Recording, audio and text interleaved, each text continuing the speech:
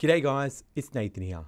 Are we on the brink of a mild recession due to the unexpected decrease in productivity and increase in wages? Well, we're going to dive into the profound analysis of the current economic trends, the housing market's unprecedented decline, and central banks' battle against inflation. The recent decline in productivity at an unprecedented rate, coupled with growing wages, could push the cash rate to nearly 5%. Insights call for a reduction in regulatory hurdles and consideration of proposed industrial reforms. The significant 4.8% drop in productivity was reported as economic growth seemed to wane, with only a 0.2% increase in growth recorded for the first quarter of this year, and the cause an uptick in interest rates that's taking a toll on customer spending and exacerbating the cost of living. Now, a tug-of-war situation arises between the government's aim to stimulate wages and the central bank's efforts to manage inflation. This further complicated by the fact that the decision to increase minimum wages as it could indirectly drive wider pay demands. Sustaining wage growth beyond the current pace would require a corresponding acceleration in productivity. Without this, we risk pushing inflation further, which could ultimately result in a series of rate hikes and potentially push the economy into a mild recession later this year. The Treasurer maintains that the slump in productivity isn't a result of the shift in remote working arrangements during the pandemic. Instead, he argues that the issue was existing before and it would require strategic investment in productivity, including workforce skills and technology adoption. Despite the opposition from businesses against the same job, same pay reform, it emphasized that the recent productivity decline underscores the necessity for focused efforts on productivity enhancing rather than additional regulations in the workplace. And if you find value in this video, please consider hitting that subscribe button, as it does really help out the channel. And a big thank you to all our subscribers for your support. Inspires us to create more content we hope you enjoy.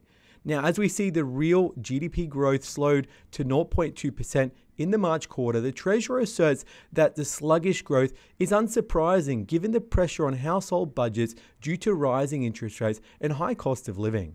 There's also more bad news. Unit labor costs, which reflects pressures on pay, have risen by 7.9% in March. These figures emphasize the mounting challenges faced by central banks. The Reserve Bank governor still remains optimistic in maintaining that it's still feasible to manage inflation without derailing the economy. It certainly won't be easy though. Some economists suggest that it will be increasingly difficult for the central bank to rein in inflation without a notable slowdown in growth and a spike in unemployment rates. By September, we might see the cash rate hit 4.85%, a tightening that could potentially push the economy into a mild recession later this year. As household disposable income increases due to employment and wage growth, 7% inflation overshadows these gains, resulting in a nearly 5% drop in real income compared to last year. Despite the burden on families, household spending continues to rise marginally. However, as families cut down on discretionary spending, their savings also dwindles, reaching the lowest point we've seen since mid-2008. A glimmer of hope is seen in infrastructure and capital working expenditure, both in the private and public sectors, which could help boost activity in the early part of next year.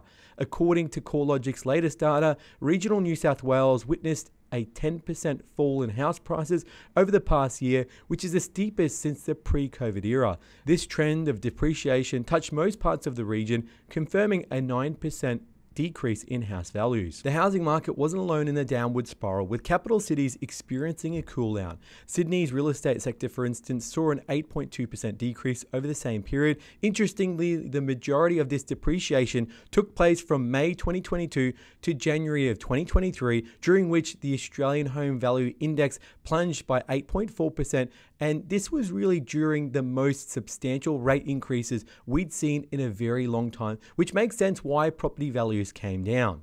After an astronomical upsurge in housing prices during the pandemic, peaking at a record in May of 2022, the current market trends indeed is a stark contrast. CoreLogic's head of research, Tim Lawless, highlighted that the regions such as Richmond Tweed and Southern Highlands, which gained popularity during the pandemic, face the harshest reduction in values. For instance, Byron Bay experienced a significant 22% fall in house values in the last year. According to Tim Lawless, the current trend could be attributed to an increase in migration from these regions to Sydney. Sydney, not necessarily by the disillusion by regional life, but by those had put off their plans to move during the pandemic hold. While these developments might paint a grim picture, rural properties in West and South New South Wales managed to maintain their values much better. Agricultural markets such as Fair West, Orion and Riverina even saw a slight increase in values over the past year. Despite the overall decrease, Lawless confirmed that the medium dwelling values still surpassed the pre-COVID levels. He also assured homeowners who had held their property for some time that they could still have had substantial equity despite the recent decrease. On the other hand, the rental markets tell a different story. Over the same 12-month period, Australia saw a 9.9% increase in rents, with Sydney recording 13.2% increase. The surge in rents for inner-city apartments, which saw a nearly 20% increase, was largely due to international students returning. Lawless explained that this trend resulted in a supply-demand imbalance, with strong demand for rents and limited supply. Although rents in regional New South Wales also rose over the past year, the hike wasn't as significant as the capital cities. Lawless reported a minor increase in rental supply in the region, with vacancy rates now at 1.7% from 1.4% a year ago. Despite this increase, most areas in regional New South Wales continue to witness rent increases. While the overall housing values have shown some recovery over the last 3 months, Lawless warned that the possibility that there could be a dampening effect on the market due to potential rate increases. As he put it, another rate hike could slow down the market, if not cause prices to fall again, taking the heat out of the real estate market. And at the 5th annual Morgan Stanley Australian Summit, a key focus of the discussion was around the challenges in the real estate sector brought on by a series of rate hikes by the Reserve Bank of Australia. These monetary policy actions aimed at curbing high inflation levels, which have been unseen in the past 30 years, have consequently introduced a layer of uncertainty into the real estate market, leading to a decrease in investor activity. Over the past year or so, 12 rate rises have been recorded by the Reserve Bank, elevating the official cash rate to 4.1%. This has prompted several market analysts to revise their future rate predictions in an upwards direction. One of the critical concerns highlighted during the summit was the adverse environment created by these constant rate hikes. Suggestions were made towards achieving a peak rate sooner, considering the observable trend of rates remaining unsettled. Further compounding the issue are various events around North America and Europe, which is creating turbulence and has added a perceived riskiness in the real estate landscape. A significant part of the summit discussions revolved around the panel titled Higher Interest Rates for Longer, the New Paradigm for Interest Rates and Capitalization Rates. Acknowledging the clear impacts of rate increases on real estate sectors and investment returns, the panel discussed how these effects might differ across various sectors. The outlook for flat valuations in the industrial sector and potential widening of capitalization rates was explored, yet the panel remained optimistic for listed real estate groups in the forthcoming reporting period. And remember to like, share and subscribe to stay informed with all the latest property and finance news. The real estate sector has undoubtedly felt the impact of steep interest rate hikes, inflation, leading to investment slowdown and financial difficulties for some entities. However, the consensus remains that the long-term outlook still remains positive given the stable economy and potential for robust future investments.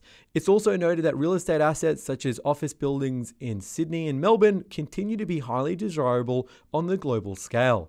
The panel agreed that there's significant capital ready for deployment once interest rates reach their peak. Thus, even while the real estate sector is weathering a period of turbulence due to aggressive interest rate hikes, optimism for favorable long-term outlooks is still maintained.